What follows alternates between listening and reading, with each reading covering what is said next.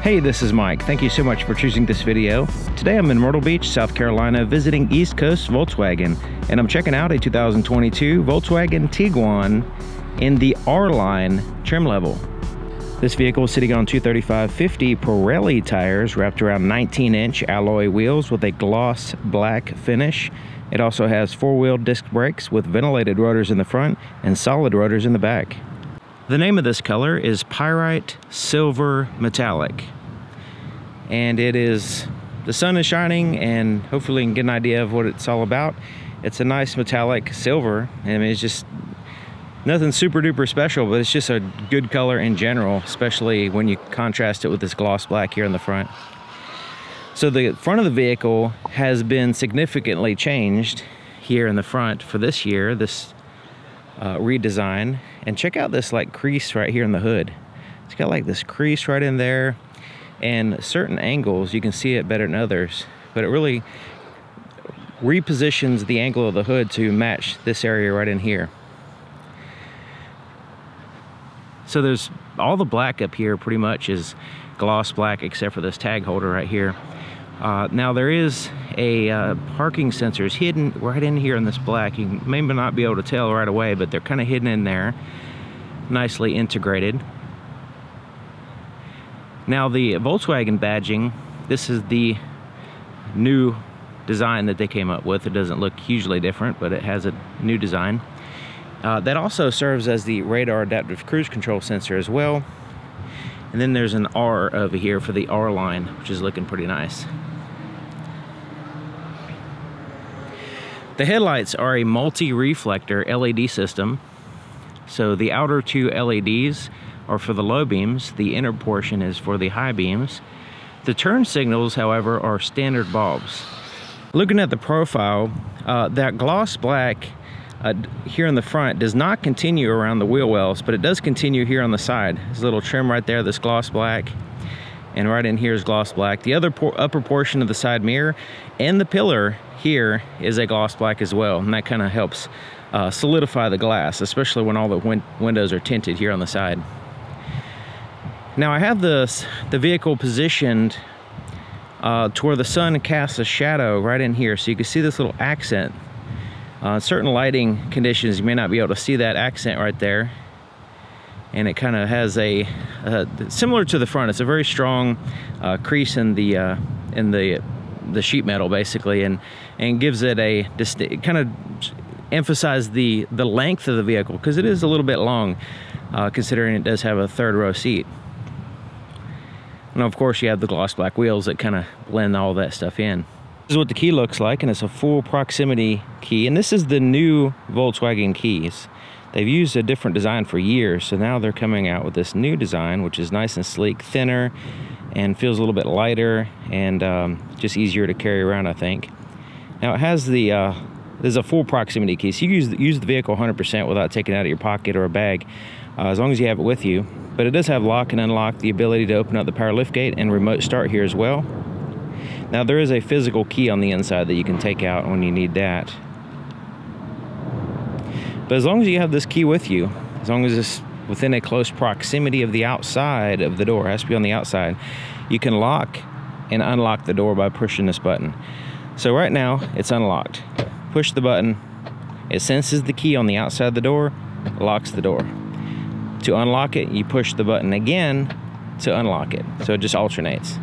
There's also a physical key location under this cover, so you will have to there's a little slot under here, you just pop that off, and under there is a physical key to physically unlock the door when needed. The doors go all the way to the bottom of the vehicle, and there's a seal down here as well. So there's a seal here and there's a seal here, and that helps with keeping the threshold area a little bit cleaner, so when you're getting in and out of the vehicle it doesn't, you know, dirty your clothes or whatever. So here's the inside of the passenger side door, mostly black. It does have like an accent here. I guess they're kind of going for like a carbon fiber type look or something. And then you have that metallic here, and it's like a satin metallic trim there in the handle. And then this white stitching really pops out, looking really nice.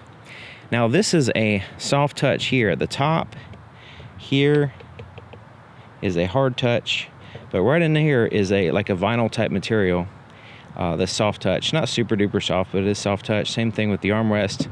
It's not super duper soft. It's not like a pillow or anything. It's just kind of like a rag laying over an anvil, that kind of soft. And then the rest of the door is a hard touch. Now the inside of the pocket is felt lined, which is pretty cool. Keep things from rattling around when you put stuff in there.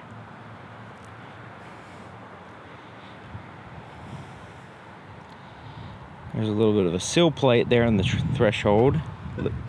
Kind of looking nice. Manually adjusted seat here on the passenger side. It does have a height adjustment though. So a lot of passenger seats that are manual don't have the height adjustments. This one you can tilt the back, you can do the height, and you can move it back and forth. And it has a what the window stickers call a leatherette, which is a synthetic simulated leather seat. And here on the side, you can see they did a good thing. They put this really supple microfiber type cloth here on the side where it contacts the hard plastic. So that way that the simulated leather doesn't dig in to the plastic and eventually cause it to wear. This can slide and wear a lot slower, basically. But really nice looking seats. It has the white stitching here on the outside and then some regular stitching there on the inside. And they are fairly comfortable. And the simulated leather that vehicles have nowadays are very, very durable and easy to clean. Like in my particular case, I would prefer some vehicles I would prefer the simulated instead of the real leather. So there's the floorboard here. You can see it tilts up quite a bit right in here, kind of the angle of your foot. There's a net pocket there on the left side. This is all hard touch down here. Glove compartment's pretty good size.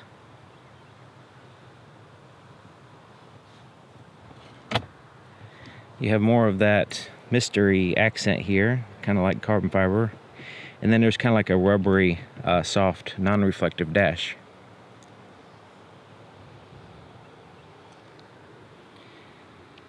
Massive sunroof, I'll show you that later on.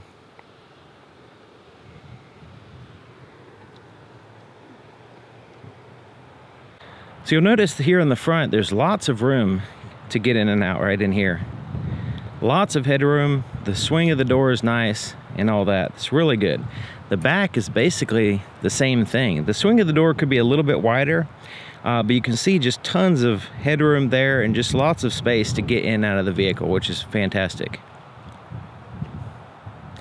The inside of the back door, very similar styling. It has the white stitching. This is a hard touch instead of the soft touch, but you still have that vinyl type material here and a felt line pocket as well. It has a little step, hard plastic step here, and this helps out with getting into the third row, and of course in here as well, especially for kids and stuff. So the back seat is basically a bench seat, but it folds down in a 60-40 or 60-40 split.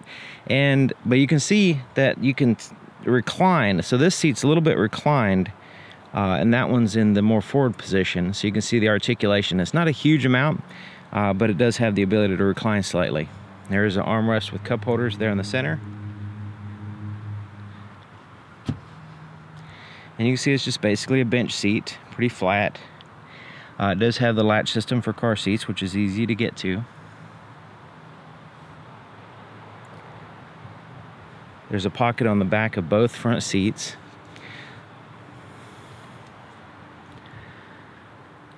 The legroom is pretty good back here, except for in the middle. There's a huge hump there in the middle.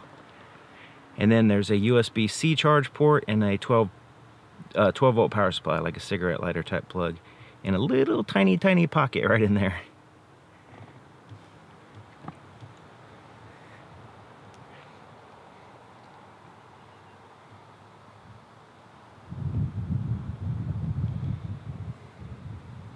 So these seats fold down in two ways.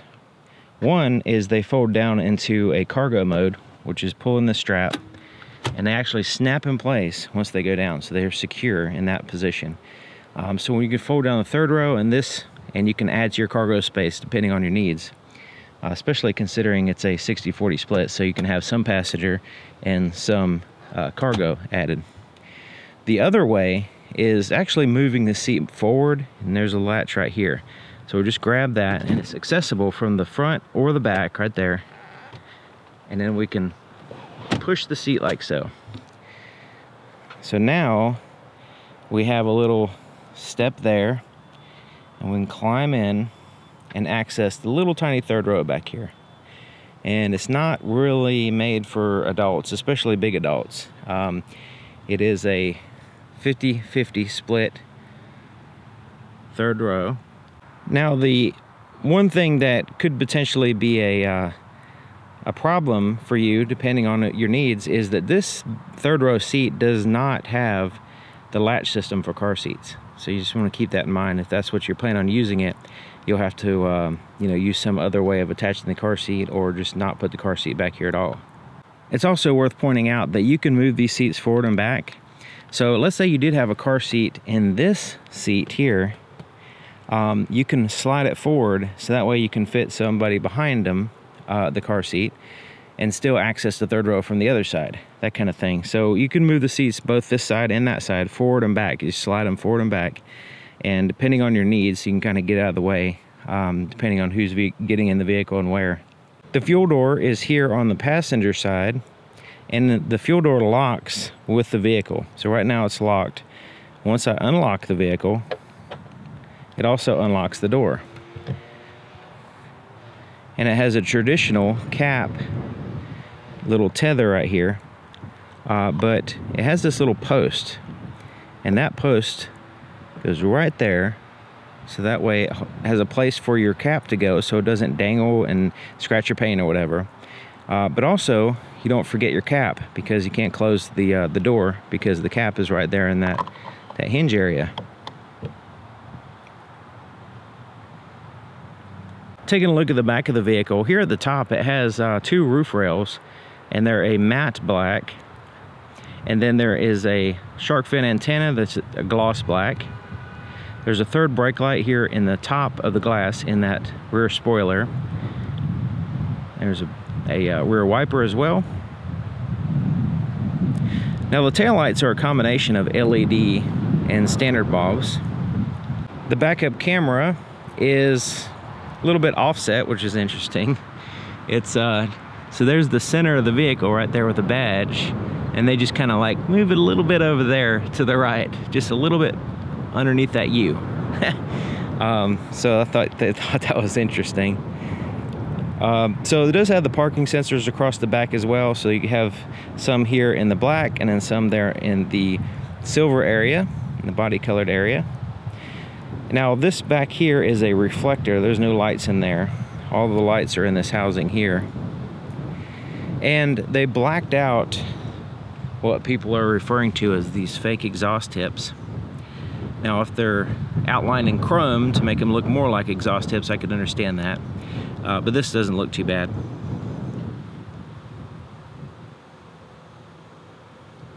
To open up the power liftgate, we can of course use the key, or we can push this button under here, which is to the left. So it's over here, like underneath this G right here. Just push that and it'll go up for you.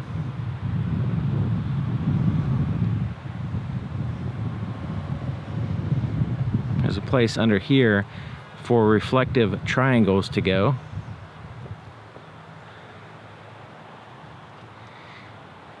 And if you have all the seats occupied with passengers, this will be your cargo space. So you can say it's a little bit limited, but it does give you a little bit of versatility, because you can lift this up and there's some more room under there. Now, right here is a hook, which you can move out of the way when you don't use it. And there's a little place for the seat belt to hook in place there, and then you can actually put a shade in here as well, and I'll show you where that is. But you have to fold down the third row seat in order to utilize that shade. So you see these buttons, are these switches right here, or handles, here on both sides. Those actually fold down the second row. The third row, you manually do it here but we'll get to that in just a minute. Now this right here is the floor, and it lifts up and you can kind of prop it up like so. And this is where the shade is stored. So you can store that shade under here. And you can take it out and of course use it when you want to. There's a little storage pocket there on the right side, and the left side goes in there quite a ways. And there's little spaces here and there, little nooks and crannies, but it also has a spare tire and tools in here as well. Now folding these seats down here on the third row, we can pull this like so and just kind of squeeze that and push down on the seat. Just kind of push it down. It's going to get caught up on those seats a little bit. You just kind of push it a little bit further.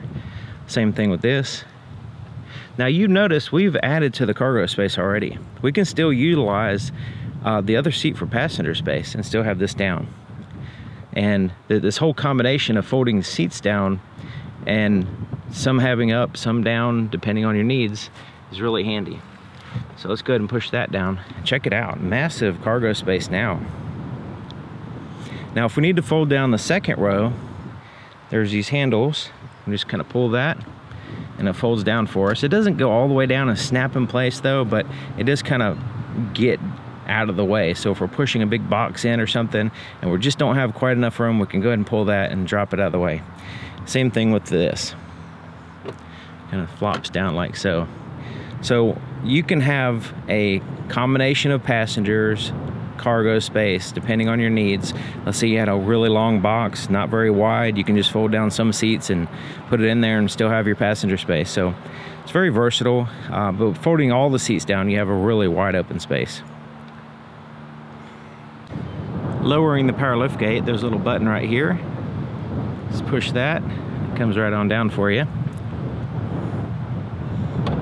As long as you have the key inside the vehicle to start it up, you just press and hold the brake pedal and push this button.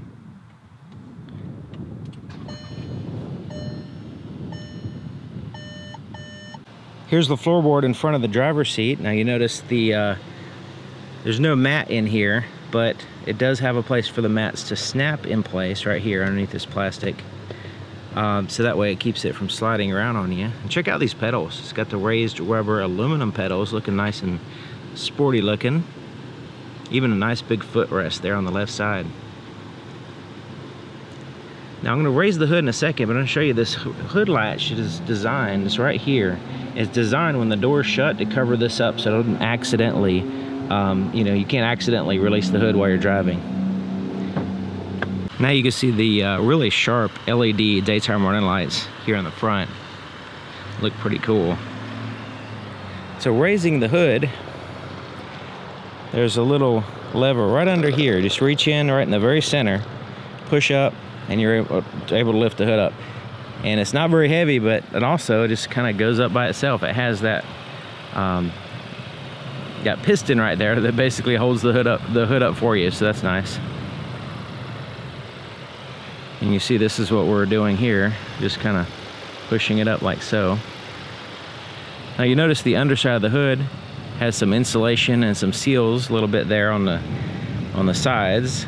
Kind of helps out with airflow and a little bit of noise. There's also a seal across the back of the engine compartment back here as well. The battery's here, it's insulated and it's easy to get to. So you'll notice the firewall is actually insulated, but it also has a lot of this metal back here for as a heat shield. And the reason why is because there is a turbocharger right back in here. You can see it right there behind the engine on the exhaust. And so basically this is a 2.0 liter turbocharged stratified injection. So it's turbocharged and it's direct injection engine. So the stratification is like the layers of compounding technologies to help you with fuel economy is the main goal, so it seems. Now, this is a front wheel drive vehicle, and so you can see the orientation of the engine. The front of the engine is here, the back of the engine is here, and you'll notice that the intake air goes through the air filter here and goes around to the exhaust. And the reason why is because it has to be go through the turbocharger. I use the term it vacuums in the air basically, so that way it can be moved around to the actual intake, which is on this side. So some people get confused and they think that the intake is on this side because that's where the air is going. But anyways, it's also paired to an 8-speed automatic transmission. The transmission is located down here, like in this area way down there. The inside of the driver's side door is just like the other side, except for it has a few more buttons. Now I just want to point out, this has the blind spot monitor system, and the light, the indicator for that is right here on the inside of the side mirror. Some vehicles have them actually in the mirror. This one has it right in there. So there's door lock controls. Side mirrors are adjusted here. You just pick a side, left or right, and adjust it with a little joystick basically. There's the power windows, and they're one touch up and down. So it's one touch up, one touch down. And the same thing in the back here. And it goes all the way down. I don't want to roll it all the way down because of the window sticker still in place. But it does go all the way down. There's the ability to release the power lift gate there. It looks like a car with a trunk, but it's supposed to be the power lift gate. So the driver's side has a power seat, one-upping the passenger, of course. But it's the type of seat that you can go up and down, forward and back, and all that stuff, just like a dentist chair. And then it also has two-way lumbar adjustment as well.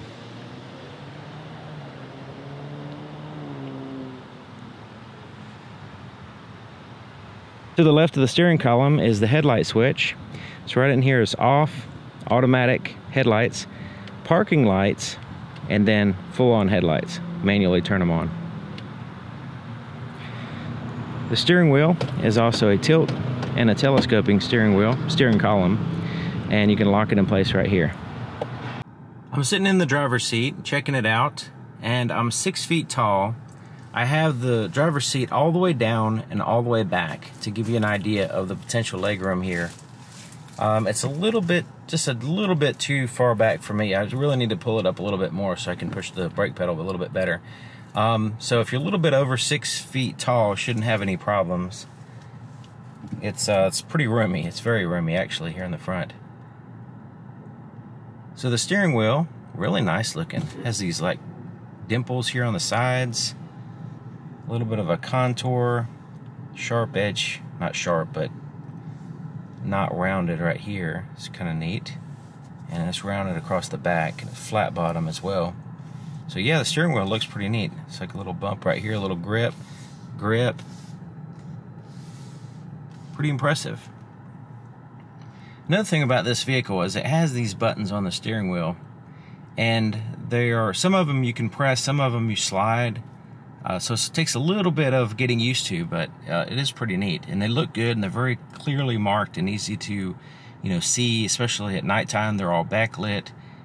So as far as using them, though, just a little bit of like sliding your finger across will change the volume, that kind of thing.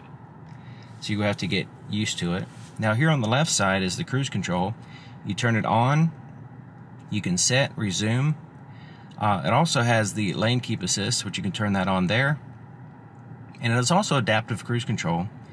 And you can change the speed manually, but there's a button here that you can set the following distance between you and the vehicle in front of you. And of course there's the volume underneath. So the volume, you can see that's kind of disconnected from what's above it. Same thing here on the right side. There's change through the radio station track or tracks depending on what you're playing here on the bottom, and then disconnected from that is these other buttons. Now there's the voice recognition here, but the rest of the buttons correspond with the screen for the gauges, and I'll get to that in just a minute. Windshield wiper controls for the front and rear are here on the right side. Turn signals on the left side, but there's also your headlight dimmer switch as well. There's also a button here on the end. We'll get to that in a minute as well. That pulls up, quickly accesses your assist systems. So here is the screen. Now the screen kind of looks like it goes all the way to the end, but it actually stops right here. So you can see it's more in the middle there. And then there's a gauge here on the left side, engine coolant temperature, and then the fuel gauge is here on the right side. So you can see right there in the middle, there is, this is all a screen, and this is somewhat customizable as well. So it has a digital clock, it has a temperature, and it has the status of your, like your cruise control, different things like that. Right now, it's showing a speedometer in the middle, and also a digital speedometer off to the side. So if we push this view button right here, you see the view button, and then we'll cycle through, and you just keep pressing it, and now we have a tachometer in the middle instead. Push the view button again. Gives us just a focus on the digital speedometer without the round dial look. And right now I have the vehicle, the gear it's in on the right side, and I have a compass on the left side, and that's customizable. So we'll go ahead and do that now. So you can see these buttons right here. So there's these pages buttons, left and right, and up and down, and then OK. Those are the buttons I'm going to use to customize it. Okay, so right now, if I press to the right, it pulls up more information there on the right side. If I push to the left, it pulls up more information here. So depending on what side you want to customize is which direction you initiate your first press. So I'm going to start here on the right side, and then you can see there's different options here. And you can select any of these that you want. Now if you go into settings, you can check or uncheck some of these. Let's say you don't want to have all of these options, you just want to have a few of them that you use regularly. You can uncheck the ones that you don't want here. So let's say we want no display, we can have that. Or we can have driving data, that kind of stuff. Now on the left side, it's basically the same thing. You can just choose something different. Same thing with the settings. You can just kind of choose whatever you want on this side to display. Let's say you want the oil temperature. You can have that. So that's how you customize the information on this particular screen. And of course you quickly can access these other screens if you want to have a different view. So all you have to do is just push the view button, and you can just rest on the one you want.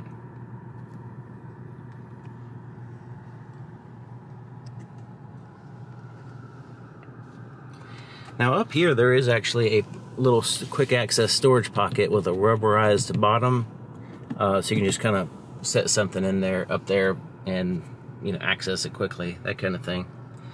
Four-way flashers are here, and it's a physical button. It's not a button. It's not like a soft touch button like most of the other buttons in the vehicle. So here is the touch screen. Does have a physical volume knob tuned through the stations there. And also the soft touch buttons are kind of quick access around the outside. So right now we are in the menu screen, and it's basically like a phone, like you can slide it back and forth, and then you can look at the different icons and make the selections that you want. So let's go ahead and look at the radio, and you'll notice there's a radio button here on the side here as well, so you can quickly access it. You don't have to go into the menu button to get to it.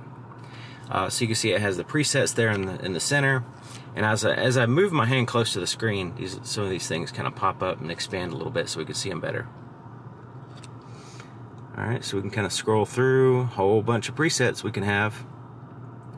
We can also go to a station list, change the source. So we have AM, FM, satellite radio, internet radio, my media, and then Bluetooth audio.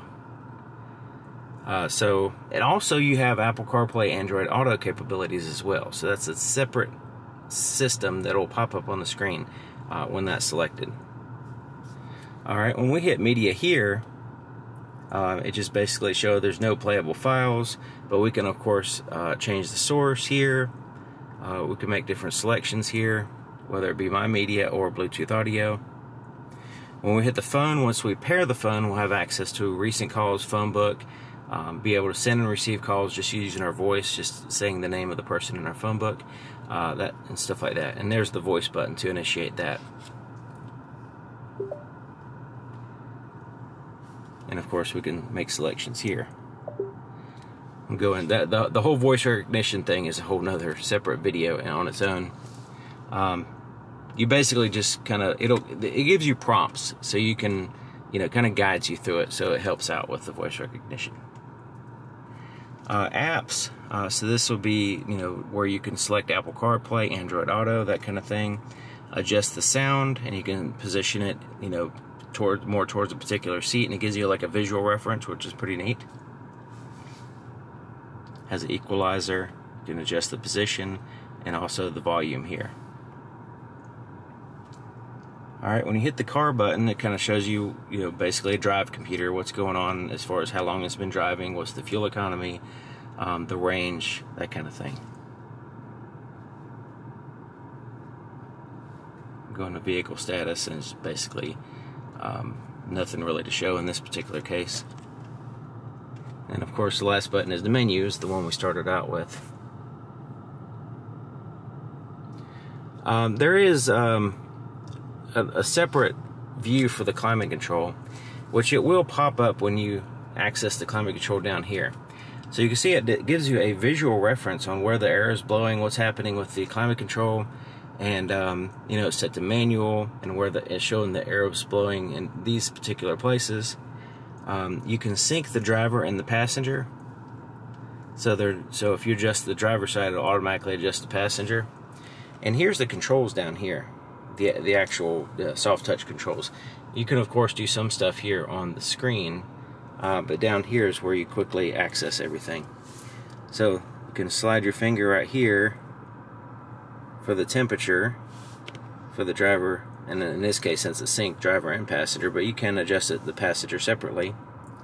And then you have heated seats for the driver and the passenger there. Recirculate the air, that's for where you want the air to blow. Front and rear defrosters as well. Fan speed, you slide your finger here, just gonna.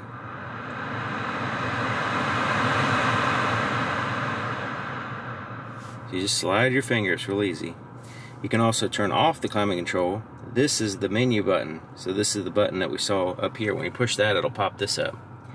Now right in here is a little bump, and that is not a button. It's intended to kind of separate these soft touch buttons. So if you're just kind of reaching down and placing your finger here to find where, let's say you're driving, you don't want to look down, you can kind of like get your bearings by where this little bump is, and then you menu off, that kind of thing. So there's not actually a button. Alright, so in here is two USB-C charge ports, a 12-volt power supply here on the right side, also a wireless charger. So you can put your phone in here and charge it.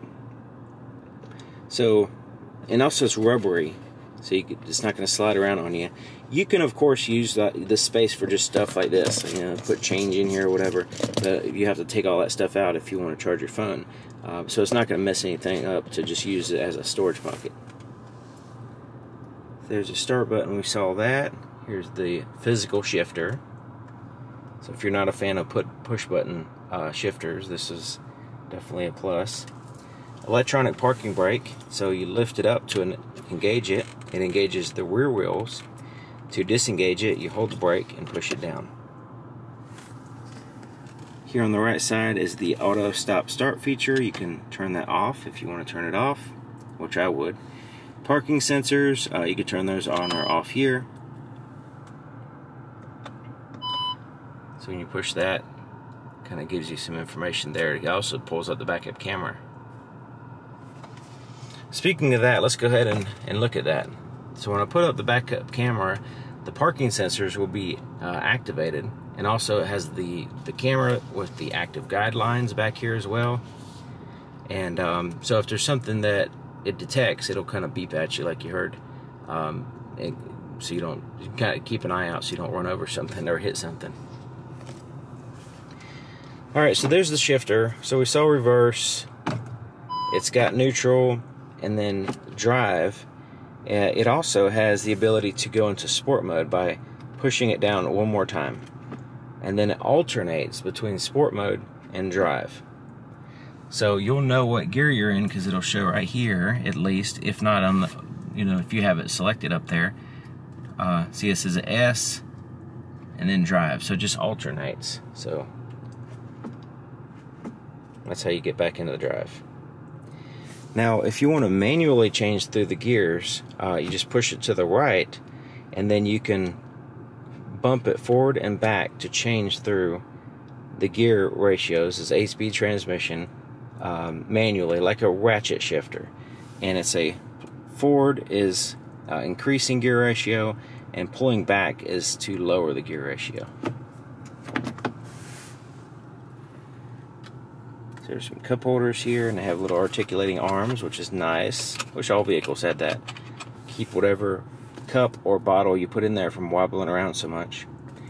A little storage area there. This is not rubberized. This is kind of like slippery though. There's the armrest. Pretty soft. Not super big. Don't think I'll be sharing it with the passenger. But it is pretty soft. It has some stitching here as well. And this lifts up, and it's just kind of like, it doesn't snap in place, it's just kind of resting there.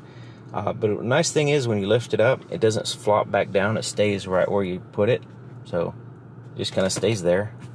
That's the maximum opening there. And the storage area is kind of small this way, but it goes down in there a ways and expands a little bit that way. So it's a little bit of extra storage space. And there is a place for wires to go in and out of this compartment, just in case you want to plug something in or something and put it in there. The rearview mirror is it's an auto-dimming rearview mirror, and it only auto-dims the mirror itself, not the side mirrors. It's actually auto-dimming now because I have a shade over the light sensor, which is located right back here. And you can see there's a digital compass in there as well. And under here, you can turn that auto dim feature on or off here. To the left of that is the HomeLink garage door opener controls. So right up in here is, so there's some lights here and here. You can turn them on independently.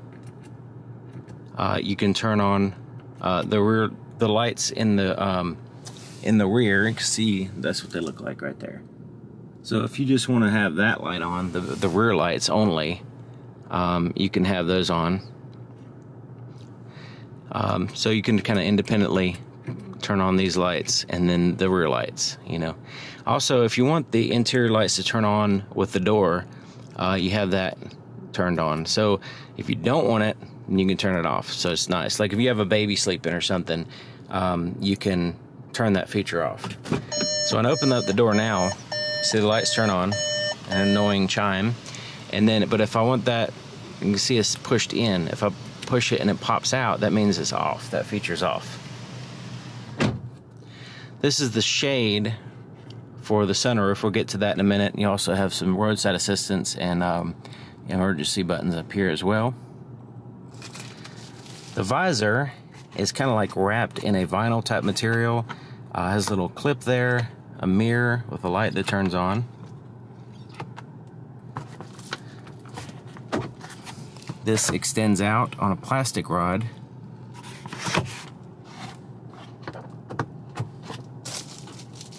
Basically the same thing on the other side as far as the visor. Okay, so the sunroof, let's check it out. Huge panoramic sunroof. So this has a shade that does not cover 100% of the light. It blocks most of the light, but not 100%. It just has like it's probably like 85% or something like that. So let's go ahead and move the shade back.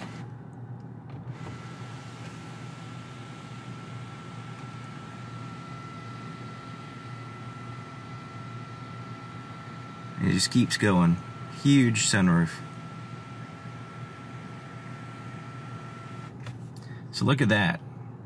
Almost the entire roof is nothing but glass, which is nice. It's pretty cool. Now we can tilt this front section can move. The back section is fixed. Let's go ahead and tilt the front section so you can see a little bit of air in. And we can also slide it back as well.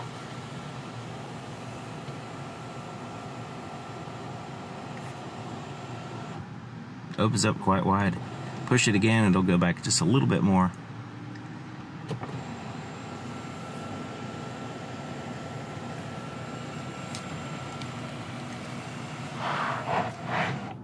Looking at the visibility there in the back, now it depends on how many passengers you have and how many seats you have up. Will vary on your limitation as far as being able to see. But you can see those pillars are kind of broken up with windows, and just kind of looking over my shoulder and driving and stuff, it's not really an issue that I can tell. Now I'm used to really bad blind spots, but you can see that little bit of a window there in the back kind of helps out. Of course, the headrests are going to get in the way a little bit, but it does have the blind spot monitor system, parking sensors, camera system, rear cross traffic alert, all the technology to help you out with, safely driving the vehicle as well. But anyways, thank you for watching. Thank you to East Coast Volkswagen here in Myrtle Beach, South Carolina, and I'll see you guys next time.